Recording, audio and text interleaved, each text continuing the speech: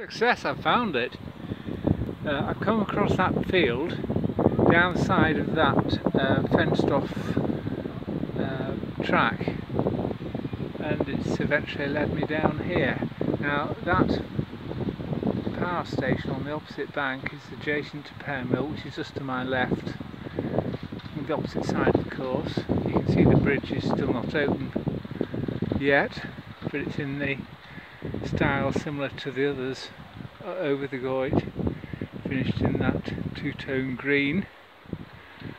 A lot of groundwork in progress, and this will connect with the cycle route that comes through Offerton, up the Goyt Valley through Offerton. It'll connect to Bredbury Hall, and it means you can get into Stockport along the cycle routes without having to go onto the onto Newbridge Lane, which will be good.